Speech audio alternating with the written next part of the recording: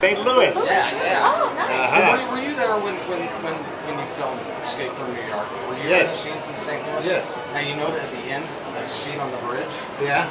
that's right by my house. Really? They just reopened that bridge for a bicycle trail.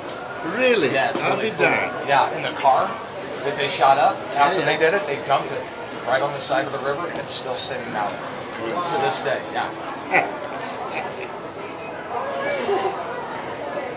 I want to tell you, one night I'm sitting there waiting for a call Yeah. to come to work, Yeah. and it was around midnight, Yeah. and I'm supposed to be doing a show called I'm going to Make You an Offer You Can't Refuse. Yeah. And I said to myself, something's got to give, man. I got to learn all these parts, and I don't know how the hell to learn it. Suddenly I had I was watching a TV, and it said, the brain only works so much, and then you can.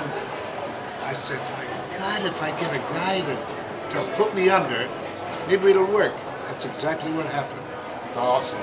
That night when I got through with working, I called my wife, and I said, honey, find me a fellow that really, is it three of them? Can you sign a couple photos for me? How long did you spend in St. Louis? How much time were you there? Oh, I must have been there about 4 or 5 days, I guess. Oh, that's it. That's Yeah. it.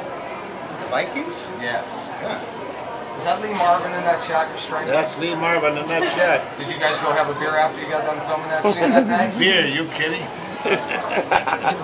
It's still one of the longest fight scenes in the cinema. That's a great shot there. The Shack. Oh, yeah. Brutal. I wondered about that guy. I used to say to my wife, am I really that bad? Am I really that kind of a person? Can I get my picture, Mr. Boyd? First thing you know, you'll want to go steady.